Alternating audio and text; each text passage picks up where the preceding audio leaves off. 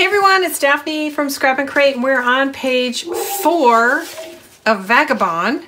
And I had to lay things out. This is kind of a complicated page, and so I had to lay it out to remember the order that the flaps need to go in. So the first thing we're going to do is install this large flap over on the right hand side of this base chipboard page. And the base chipboard page is 7 3/4 by 9 3/4 and then wrapped with coordinating cardstock. So the first thing I'm going to do is make sure that my flap is the same height as my page, and it is. And we've added this page to every single one, but I'm going to tell you the measurements. It's 8.5 by 9 3/4, 8.5 by 9 3/4. You're going to score a 1/2 inch and at 7/8. 1/2 inch and 7/8. So you're going to wind up with this nice gusset here. And we're going to need it because this is going to be a bulky page. Okay, so we're going to, again, install it on the right-hand side.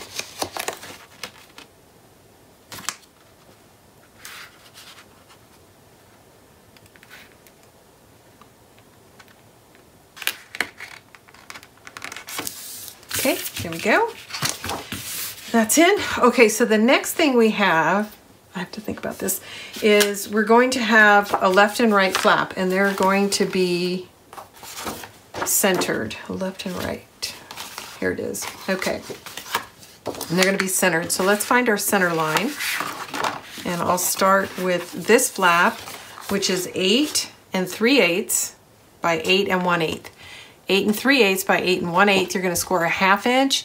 And then 5/8. So there's going to be an 1/8 inch gusset there.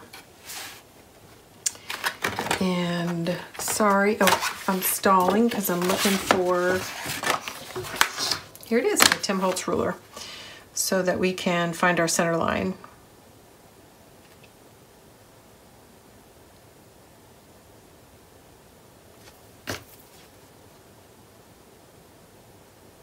Which is right there. I'm just going to put a quick dot. There's my center line. If you don't have one of these, they're really handy for finding the center of things. You can also measure and divide by 2, which is what I used to do, but I find this actually to be easier, especially if you're not working with nice rounded inches or 1/4 inches.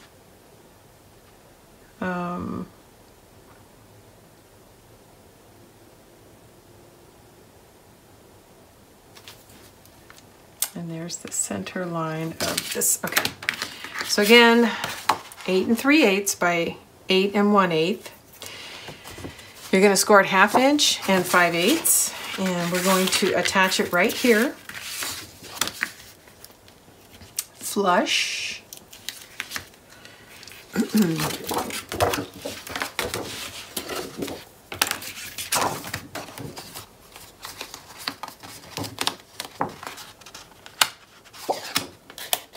I think these gussets are hard to work with. By the way, I don't know if I mentioned it earlier, but I'll mention it again. I'm using 80-pound cardstock. I normally, 65-pound is my go-to, but I didn't feel like it had enough body to support these gussets, so I decided to use a heavier cardstock. Okay, I'm just verifying that it's still gonna close, and it's closing. Now this flap is gonna go centered this way, and it's gonna fold on top of this. So we may need to trim a slight bit off after we put this one in. It's hard to say. I'm gonna put it in and we're gonna figure it out. Not used to putting a hinge on top of a hinge, so it may need some adjusting. Here it is. Sorry, buried my tape.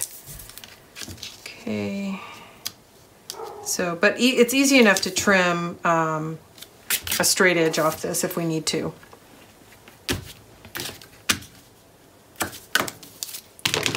And it's one thing when you're just laying everything out, but then when you start to actually tape things down, you might need to make some adjustments.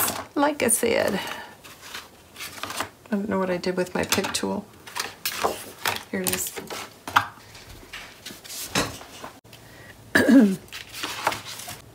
Hey, sorry about that, guys. I just realized I wasn't recording. So I'm putting magnets in right now to hold these flaps down. So I have to go back and see exactly where I left you guys off. But I was locating, I think, where the rest of the flaps go.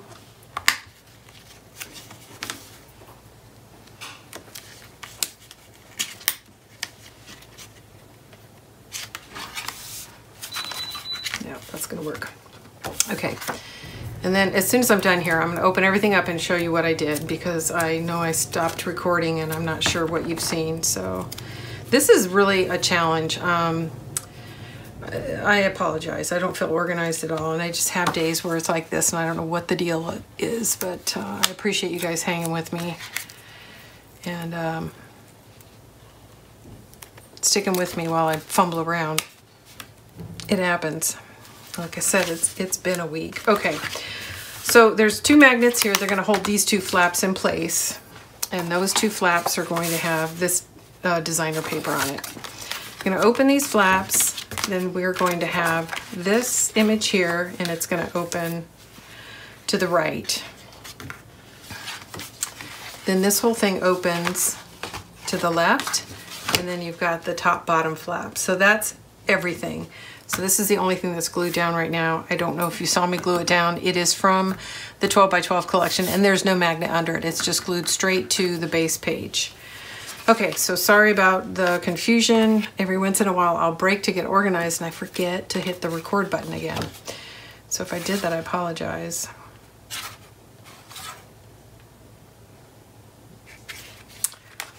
There we go. I have to keep remembering the order. The order to close the flaps in. Okay, there we go.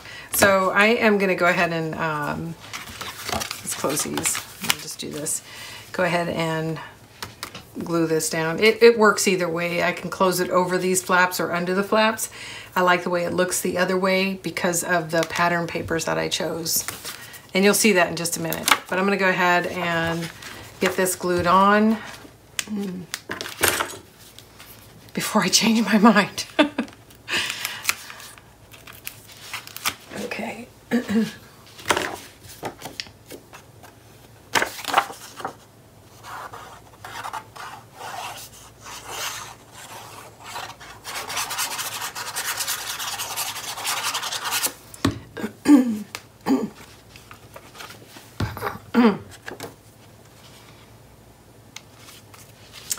And I'm going to use a contrast sheet so I can see my edges better, and so can you.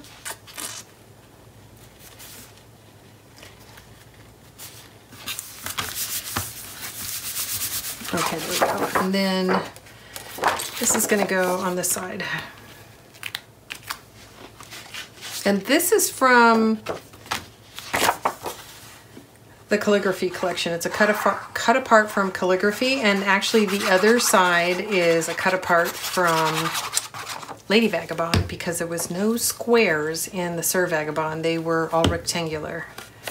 So I used one from Lady Vagabond and one from Calligraphy. I can't see my edges, so.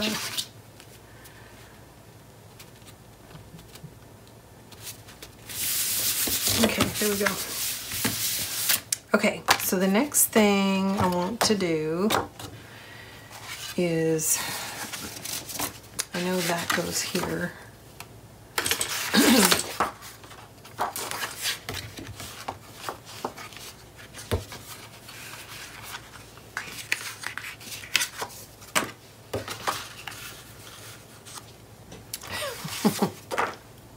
You guys must think I'm nuts, because I'm feeling nuts, quite frankly. Okay, this goes here. This goes here. Okay, so these are the flaps that are mounted to the one larger flap. This is the base, top, bottom, and then right.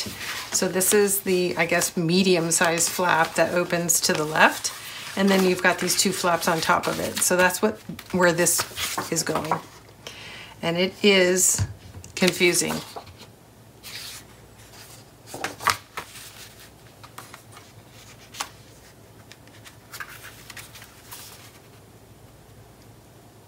Okay, just double checking the fits.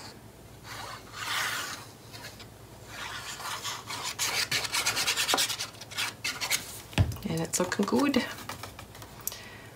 I have to work quickly before I forget where things go again.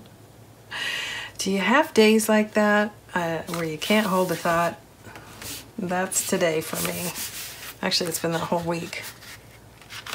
A whole week of it. There we go. So then we have this beautiful continuous image, and then it splits apart when you open it up.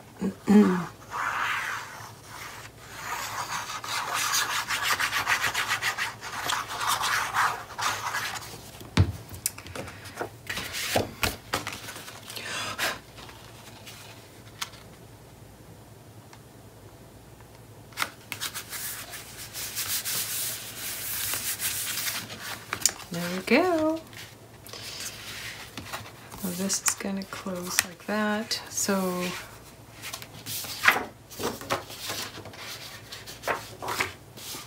here is the image for here that goes here.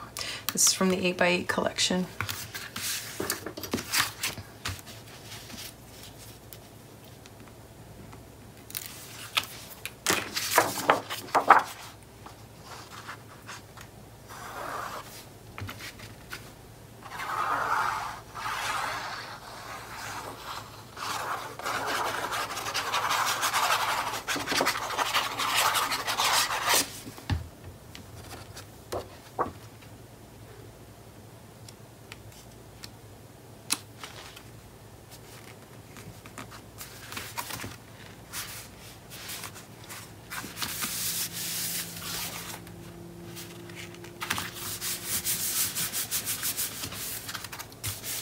Okay, and so this is going to close like that. So that's why I put the magnet here and here. Is I really like the way this layered, and then this will close like so. Okay, and now let's go ahead and dress the back of these. So I've trimmed this out, but it looks like I need to trim a little more. Let's go ahead and open this back up. Fold these in because it's a little confusing. There we go. And then we need, this one goes down here. I just need to trim a little bit off. Let's see. There we go.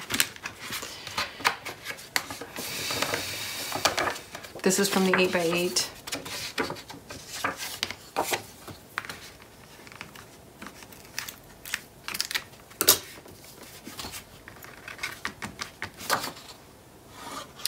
So if you're new here, I'm sorry.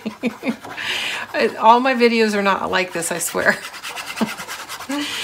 This one I just feel completely discombobulated, but some of my other videos are much more polished, but I am struggling with this. This is a new layout for me, and working in folios has been quite the challenge. So I apologize if any of this is confusing. Because I'm sure if I was watching, I'd be completely confused. So thanks for being patient with me. I think you'll be happy with the result, but it is a little, I guess, hard to follow, and that's because I'm jumping around. It doesn't have the same flow for me as when I build an album, but part of that is because I've built hundreds of albums now, and this is my first folio. So there you go.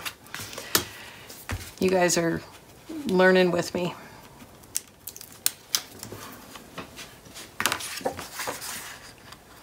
And again, if you are new here, give some of my other videos a shot, please. This is not what you're going to experience. I promise. Most of them are much smoother, and there's a lot less paper shuffling.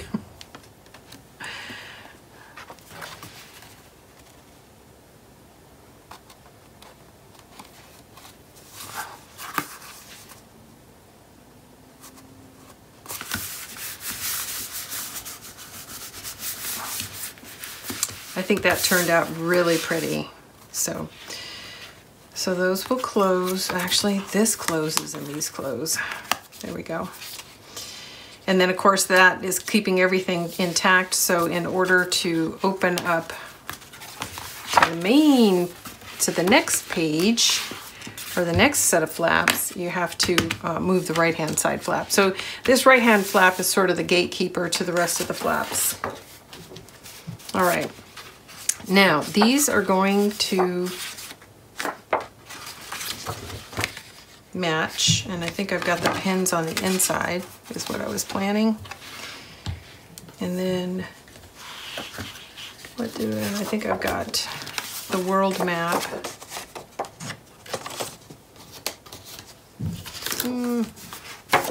I think I put, no, did I? Here it is. This way. The world map is going to go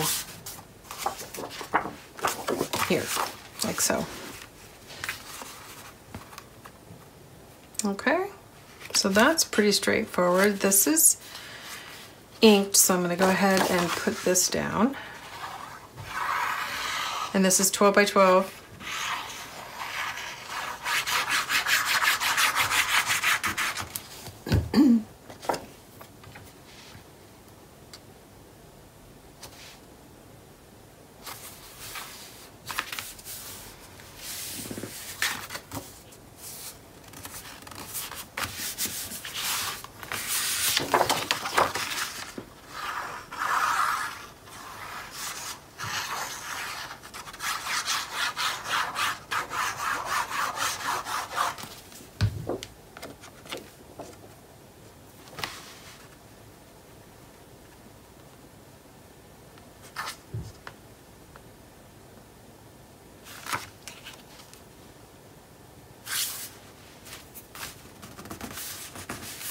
Oh, it's getting crooked. Eee. Sorry. I can't do crooked. There we go. Better. The flap is slightly crooked, I think, is my problem, but yeah, I can see it's bowed a little bit. Okay, I can live with it. That is one of the things about adding these extra gussets on the flaps is they tend to kind of wiggle one way or the other, so it's a little different. I'm not used to it, to say the least. Let's go ahead and lay this in.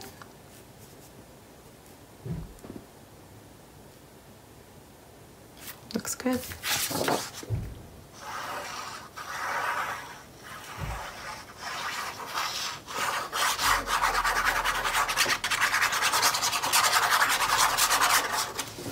Uh, 8 by 8, and that's from the Vagabond. It's not calligraphy, it's Vagabond.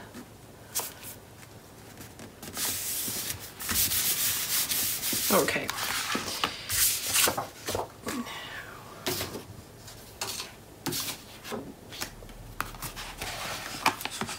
Okay, so these, I'm going to do the pins. They're going to go in this way.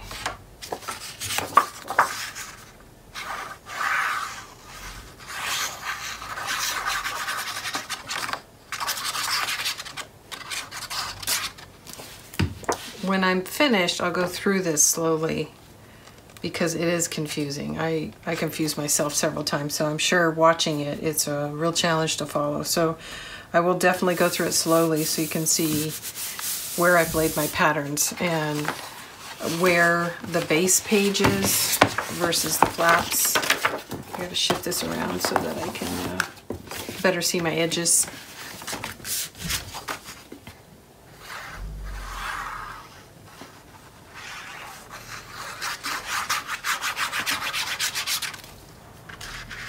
A little close to the edge.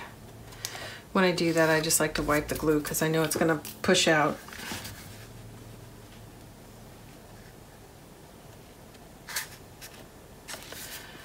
All right. That's lovely.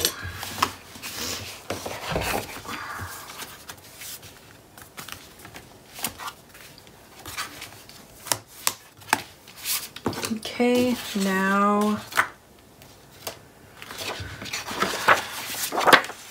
he's going to go here,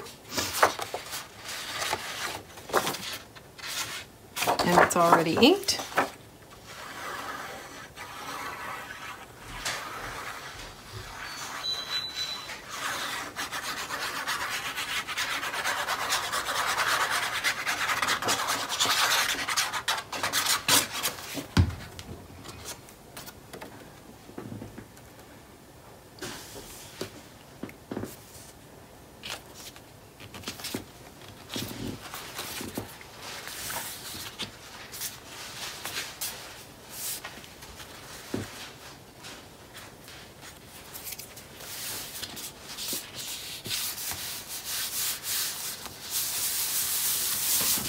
Okay, now we're ready to do this side. Okay, so we've got a couple. I'm going to use this and this. We're going to lay this down first, and then we're going to trim this top piece to fit. Okay.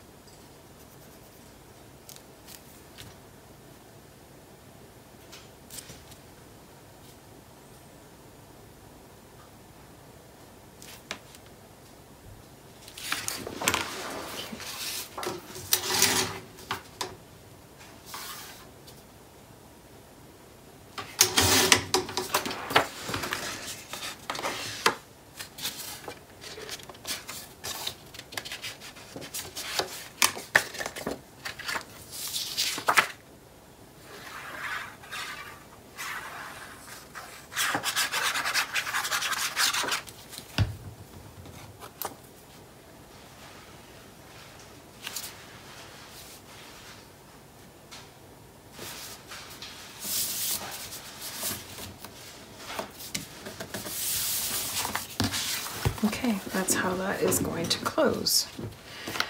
Okay, that is it for page 4. So before I leave, we're going to open and close every flap so you can see again what I did. So this is the large flap that opens to the right, and we have this split image which opens up and down. This flap, which by the way, there's magnets here and here and here. And then there's also a magnet here and here holding these together. Then you have to close these two to open it up this way. And then you have 2 more flaps underneath.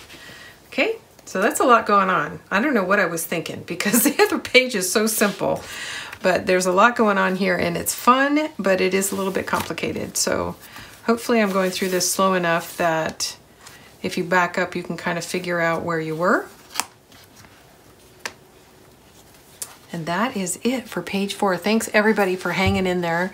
I apologize for all the paper shuffling. That's frustrating, I know. I'll try to do better next time. And hopefully you guys are liking the folio. It's definitely different for me. So it's I try to think of different kinds of projects. I'm not very good at it so far. I tend to go right back to my mini album making, which is where my comfort zone is. So hopefully you enjoyed this. When we get back, we're going to install all these pages in the album and decorate the outside. Be back soon.